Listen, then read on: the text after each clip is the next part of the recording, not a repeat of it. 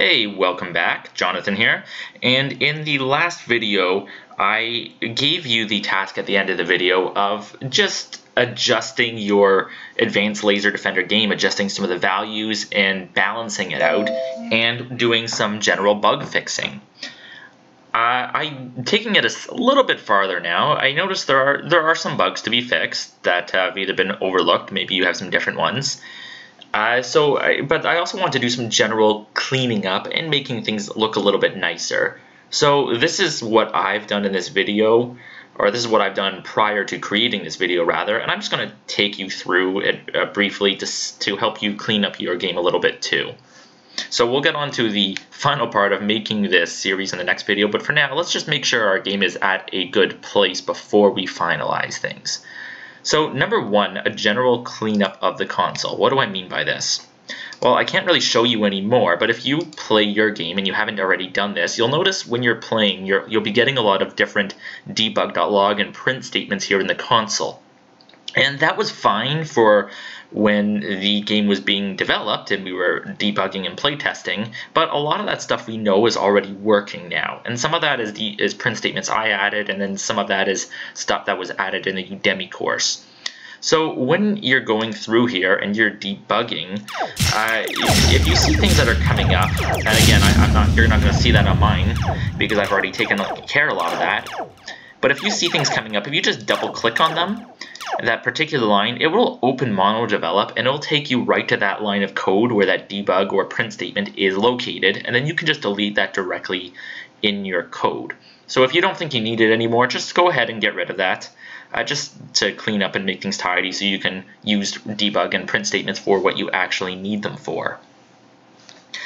So number two, this was a big one. I noticed the lose screen was not loading when the player dies, and I did fix this already, but I reverted it so you can see what I mean.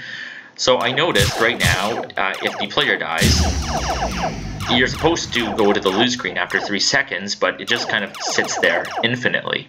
And I had to take a look at this and figure out why was this happening, what was the problem here. And here's what I came up with. So if we go into our player controller script and we take a look at where the player is dying, where is it? Here it is. We're invoking this death delay. Now the problem is we're invoking this death delay, which does work. Well, actually, let me take you through the process. First, I use some print statements here to check if this was actually getting called. I put print starting death delay and print ending death delay. And if you noticed right now, it wasn't working because you didn't see those print statements in the console. And that was my first indication that the invoke was not getting called. And this is debugging with print statements.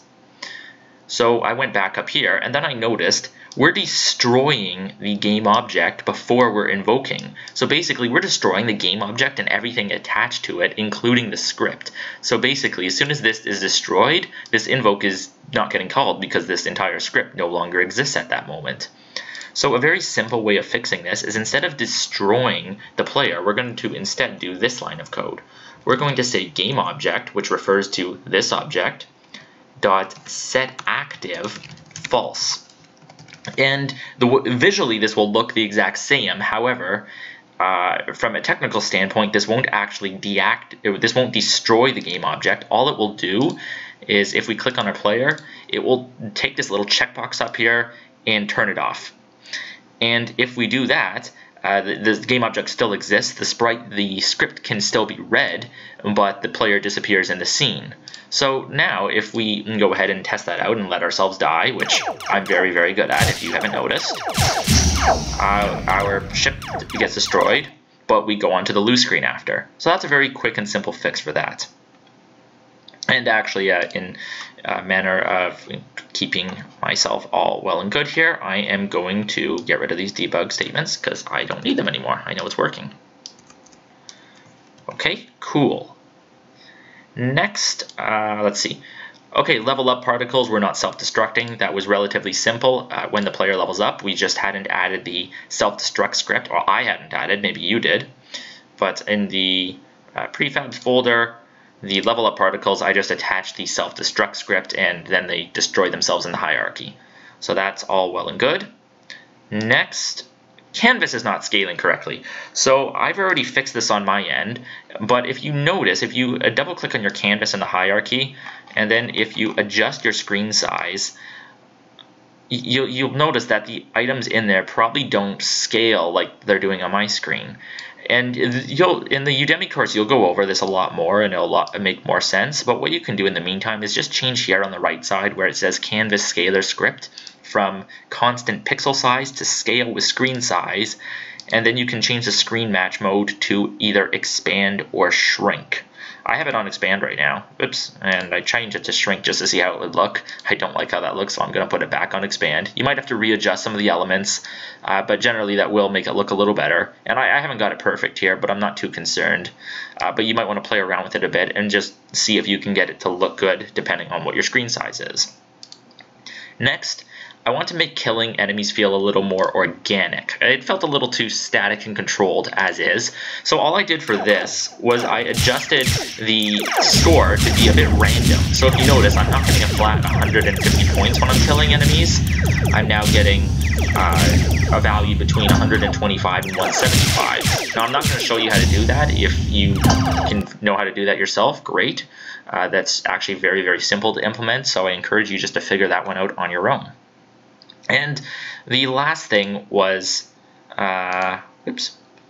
add extra sound effects and animations.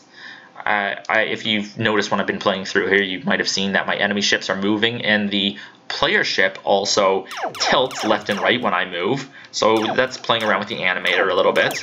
And there's more I could do. I could make the enemy ships bounce back when they get hit or flash red.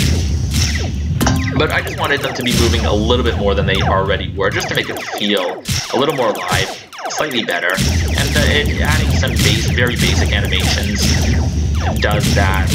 It accomplishes it quite well. So if you notice, there we go, that was my first level up, so I also adjusted those values. I did it in the way that seems good for me. Again, you can try to figure out a different way that seems good for you. I'd love to hear what you've done, if you've implemented these, if you found any other bugs, if you need help otherwise, if you're having any other problems. Just share, leave a comment, let me know how you're coming along at this point, and share your work with other people too. Okay, thanks very much for watching. Let me know if you have any questions, and I will see you in the next video.